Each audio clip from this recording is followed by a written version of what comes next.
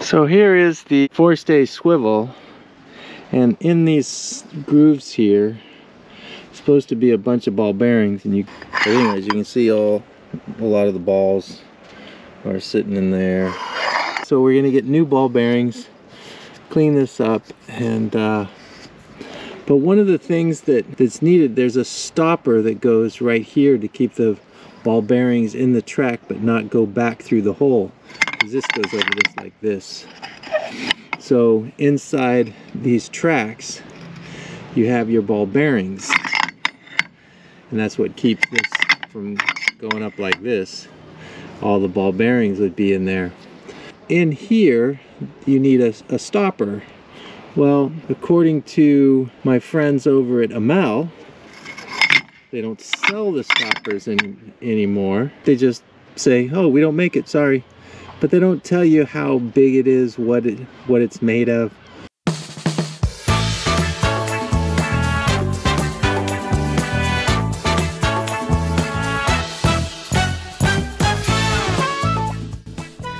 In order to have days like this, you're going to have days like this. This is Tips on Tuesday. We're going to talk about what to do, when to do it, and how to do it. Stay tuned so you don't feel like doing this. If you like these videos, please subscribe and give us a like. And if you have anything to add to the conversation or any questions, please leave them below. I had some major problems with the Forestay Swivel over the last month or two, and now I've finally got it fixed, so you can see that it's working.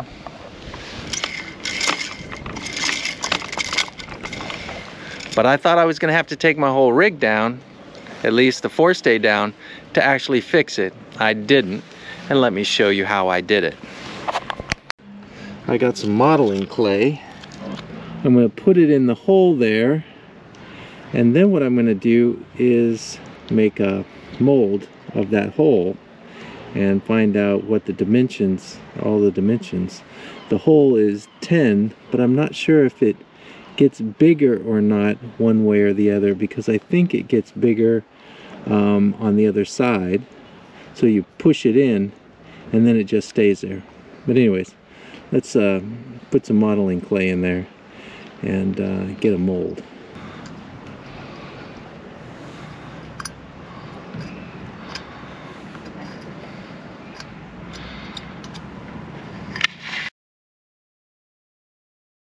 I just need to push it out. Oh, there it is. I'm just gonna make sure that I don't lose it. I think this was the part that was holding the balls in. And it looks like it's made out of Teflon piece.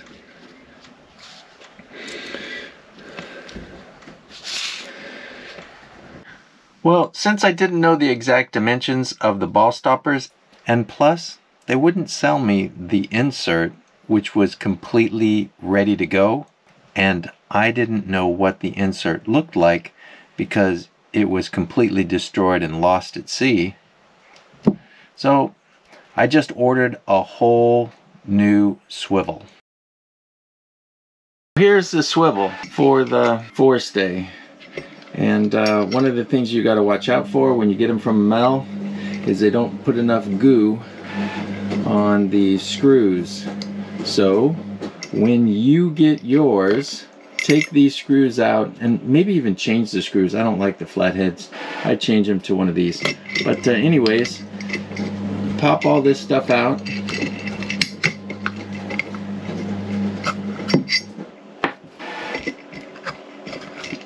And make sure that you have this up, because all your balls are going to start coming out, like mine just started coming out. So let's so this is one of the stoppers right here, and Amel doesn't make these stoppers anymore, these things right here, so we have to make our own. So it looks like this is a little bit too big, so we're going to have to sand it down a little bit. they're not included in the kit to rebuild. What are they? 9.5 by 4.5, and they're tapered just a little bit around the edges, so you're going to have to make those. And the hole inside, I'm not sure if I can measure that. Yeah, about 4 mils hole in the middle, so it looks like it's made out of Teflon. The first thing we'll do is we'll just clean up the tracks. I've built up a ramp for the balls, so the balls will just roll right into the hole, and then I can push them in and push them aside. So take a look.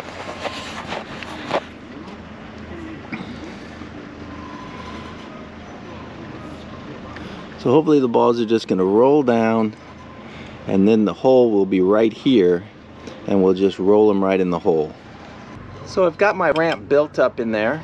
This is the first ball. See if we can get it inside there. So we drop the ball in.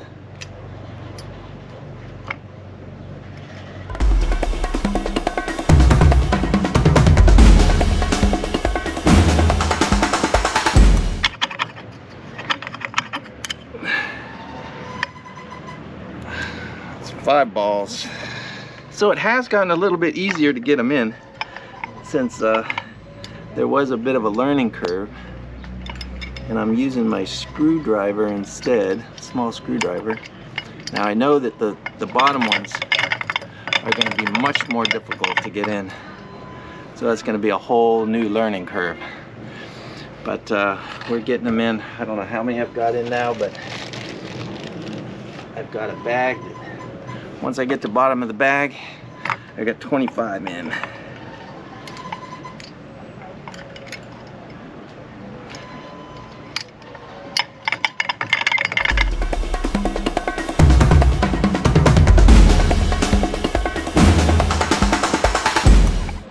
Well, that's 25 balls on the top. So now what I did was I put a piece of tape over the hole so the balls can't get out.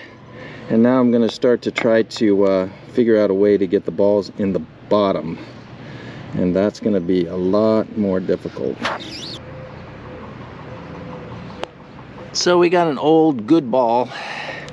What we're going to try to do is we're going to try to get it in the bottom hole. This one is going to be much more difficult. This one's going to take skill, precision, but the hole is right here. We got it lined up with this track. We got a piece of wax at the bottom of the track so that this, I don't know if you can see that, but the wax will guide the ball right, hopefully, into where the hole is. And then we'll just have to try to get it in.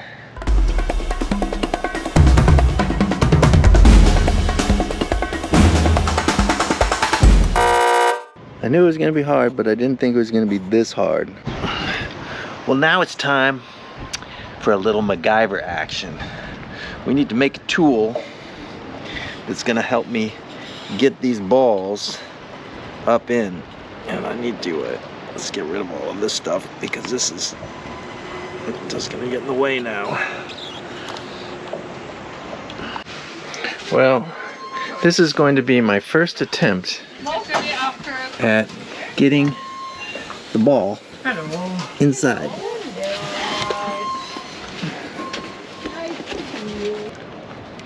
But we have to be careful not to lose our ball.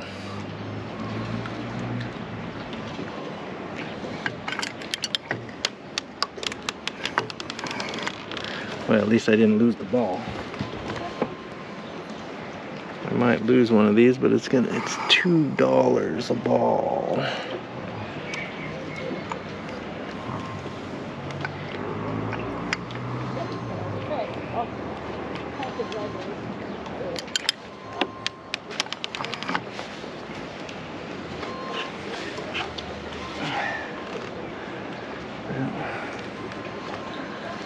That's not going to work. If I can't even get it into the hole, then it's not going to work.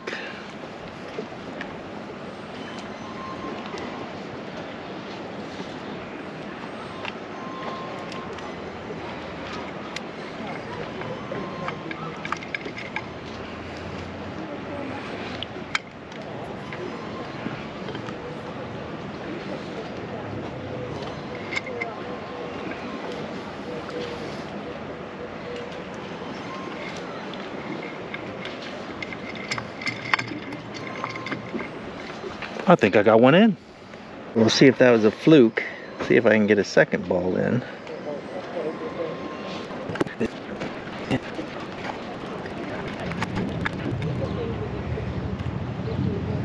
Wow. That's two. Well, we set up a little net for our balls, just in case we drop a few.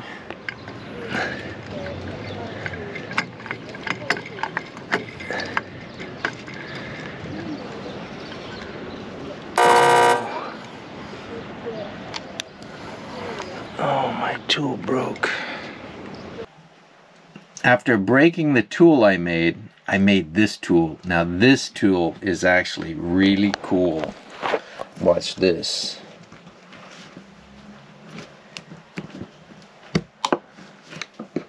It's made of a straw with a bunch of tape on it, and then there's a bunch of plastic to guide the ball, and then it has a zip tie that you push to make the ball pop out.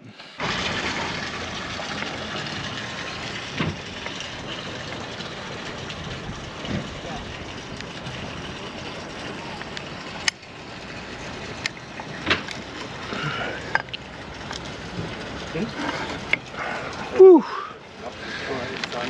That was an easy one. Man, this is hard on the back because you're just leaning over this thing the whole time.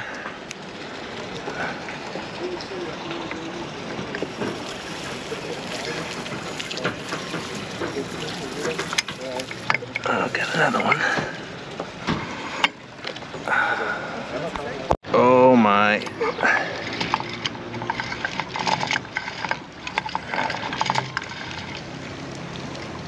Okay, here we go. Let me get another one. Something's wrong. Oh, we got it. It popped in. Bring it up. Yes, baby. I tried to get one more ball in there, but it wouldn't go in. So I think she's full. So what we're gonna do is we're gonna start the next project. Next project is to get the piece that goes in there all put on. So this is the new swivel that I bought, but you can see the inside. I mean, I taped this in so the balls don't fall out, but there's a cut in it. So you see that cut right there? So we're gonna make that cut right now. Oh, there it is right there, right in front of me. This is the new insert, whatever you want to call it, and this insert is already done up. You can see that all the holes are drilled properly, and it's got this cut. So what I'm going to do is I'm going to do a cut right down the side, and then the other side I'm going to cut and fiberglass it up in place. At least that's the goal.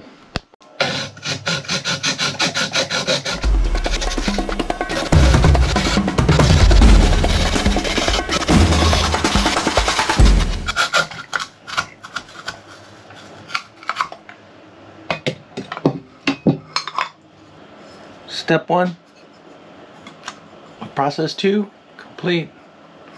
So the goal is going to be to take out a chunk out of here, and then a couple places where we can actually fiberglass some straps. So we're just going to cut into here, cut some side paths, and then fiberglass it all together in place.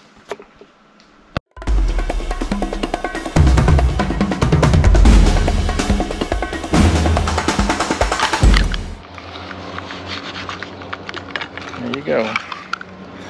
So now we'll just fiberglass this back together, and we should be good to go.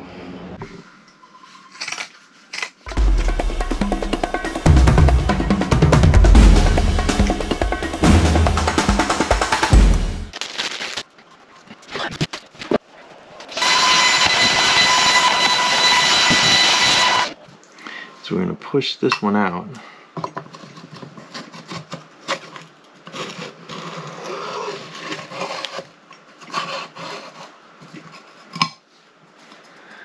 And And so we need to get these holes drilled in this part here.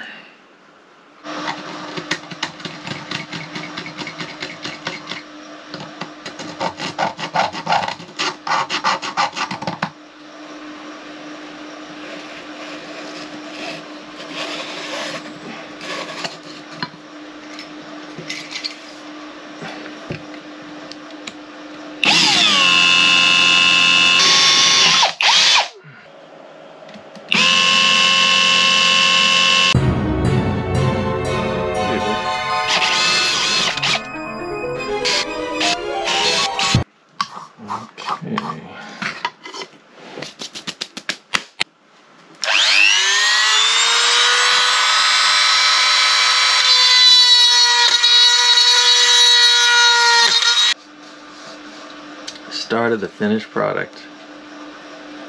So we also marked what's up and what's down. Well, what's down and what's up. So it's going to sit like this. So now we're set up for the fiberglassing job. So under this is plastic. That's plastic right there. And then I got blue tape on all the areas I don't want to touch. And then blue tape keeping the plastic on. Just going to make sure that we block the sun.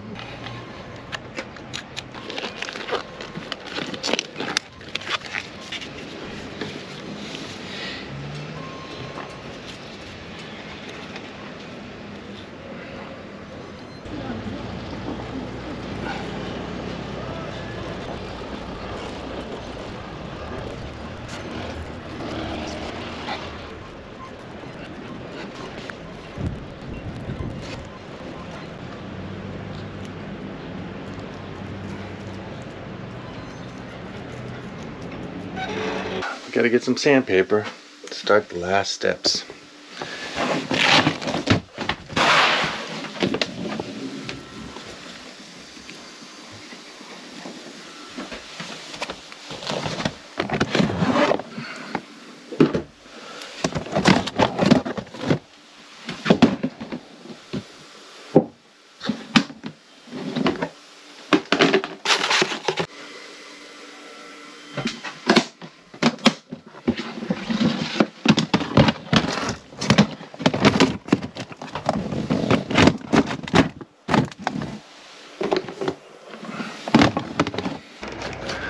Well, there's my fiberglass job. Ouch.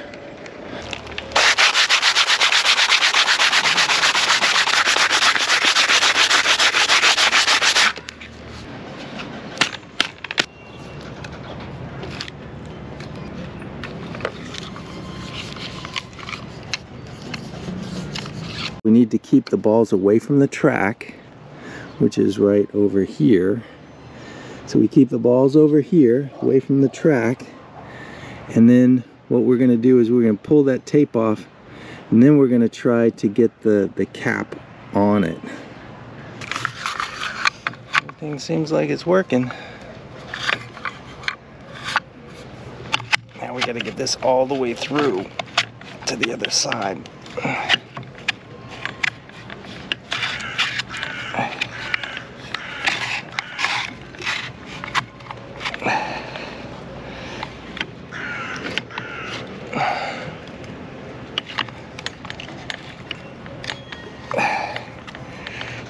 What have I got down there?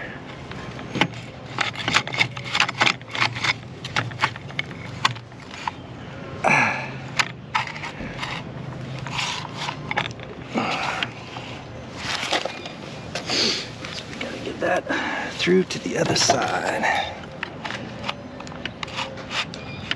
So you can see that ball again. Alright, so now the other balls, the balls at the bottom can't come out, but the balls at the top can. So what we got to do, get the cap in the top in. So that's going to be kind of difficult, but I think we can do it right here with a screwdriver. And once we get that cap in, we only have one more cap to go, and we're done. And then the last thing I had to put in was the little stopper thing, and what I did was I put it in with this device here. I had the the stopper thing stuck onto here, put it up and in, and then nothing but nut.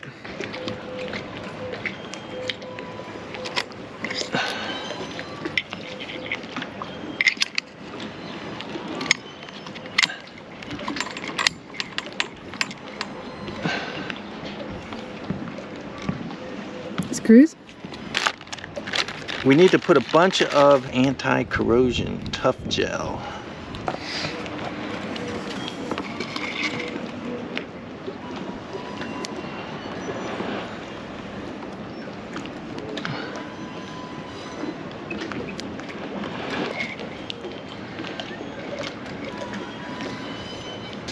But the more the merrier on this stuff.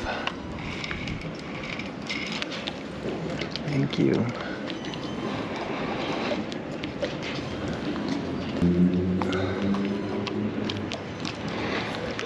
I did notice a little bit of corrosion on this part here. So what I'm going to do is I'm going to take all of this off, and then I'm going to put a bunch of gel around it as well, just to make sure that we don't get any more corrosion.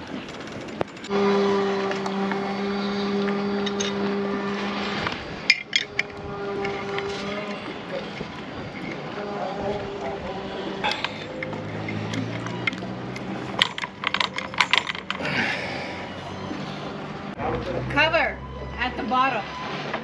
Yeah, it's not doing anything right now. Okay. All right, do it. Click it. Click it the other way. Go ahead and hold it. Okay, that's good. I love it when things work out. Isn't that beautiful? Is that beautiful or what? It is very beautiful. We'll pull up our ballooner right here. And the reason why you want to pull it up right here is because it's more lined up with the halyard that's going to be pulling it up. Because when it pulls up and in, you want that fairly lined up.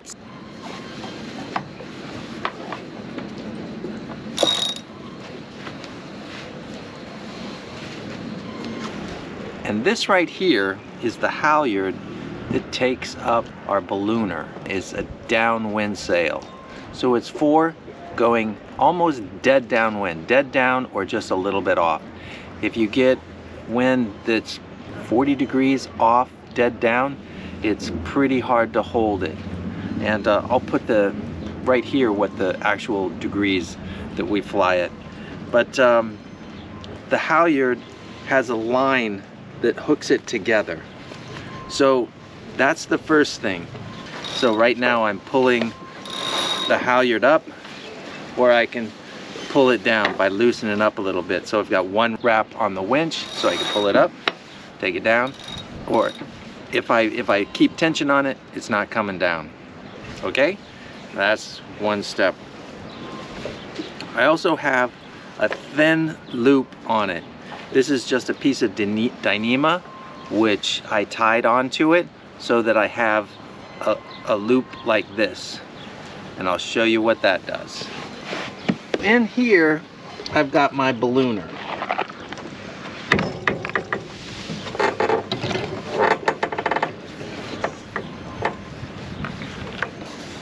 Now if you're flying your ballooner, you already got all of these out of here because it's already rigged for your poles. So all of these ropes are to rig poles that pull out, both your starboard and your port poles. And there's the top, and this is the clue. Before I would put the ballooner up, I would already have the poles out and this sheet through the pole and back to the winch on the starboard side.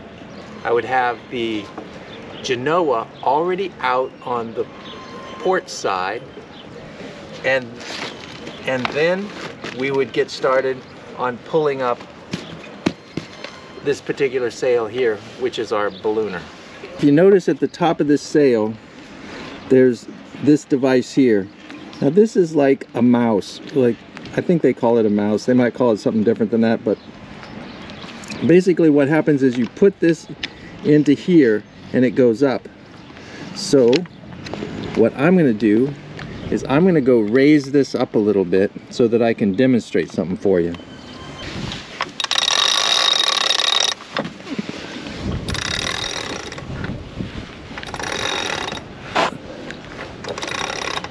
So the Forestay foil on ours has 3 tracks. One on the back for the genoa, and then I've got a track here. This track here is for the ballooner, and you'll see why. And this track here is for the mouse that goes up and releases the ballooner. The genoa is already out on port, and the poles on both sides are already out. Now we're going to start to put up our ballooner.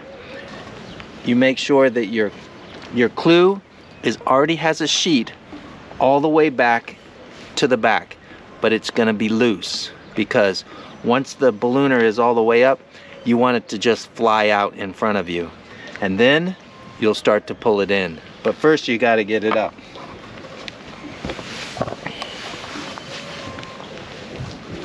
We take the ballooner,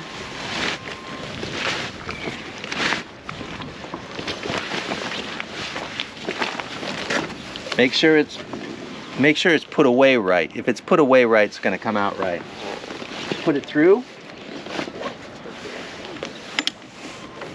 Put the mouse in. You bring it up. Make sure that it's going into the track right here. So you can see it's going into the track. And now what you do is you get your halyard. Make sure your halyard is looped properly.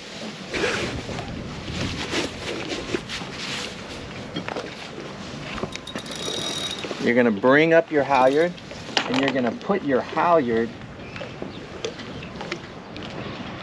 into that loop. Now that loop is kind of small. That's why I have a Dyneema wrap on it, which will pull it in there. And then you can pull your sail up. Pull it up just a little ways. So it goes up. When it gets up to the top, you can see your halyard is pulling it. And now, watch. It clicks it in. And at that point, once it's clicked in, now you can bring down your halyard by pulling on the other end of it. So what you do is you just yank that out. Because there's not 2 halyards up, your halyard is hooked to your Forestay swivel. So now we can spin these together. So now you can actually furl both sails together. So your genoa's over here, your ballooner's over here, you can furl them together. When you want to get it down, both sails have to be all the way out. This is called your mouse. And now you take it, you tie it onto your halyard, and you put this into this slot. And then what you do is you take this all the way up. So let's do that.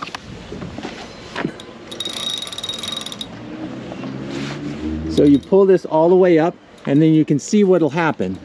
The mouse comes up, and it releases your other sail. The ballooner comes all the way down, and then you have to make sure that you pull your mouse down and take it off. When you have this locked in here, if you have your halyard still on this and you try to furl, what's going to happen? You're going to break this. There's been some people, because these break every so often, there's been some people that have made these out of aluminum. They think it's a great idea. They make it out of aluminum, they put their sail up. If you forget to take your halyard out, and this is made out of aluminum, you're gonna break a lot of shit. So me personally, I would not do it. Because let's say you don't forget, but somebody else forgets, you try to furl it, you're gonna break shit. So just don't do it. Same for your release mouse. You have to make sure that after your release mouse goes up and releases him, do not start to furl anything. I mean, you have to make sure, because we've done it and I know about it and I've done it. Do not furl your sail until you get this mouse all the way down and you get everything off. So this has to come down and come out. So once everything's off, including this has to be, you know, off. Of course, it won't be on there at this point. And once everything, the genoa is the only thing out, then you can start to furl. You can see I've got a couple balls left in there. I've got 4 balls left in there. We're gonna have to get those balls out. If you like this video, give us a like down below and click here to subscribe. That really helps us. And if you want to watch more of us, click one of those. They said they came from Spanish.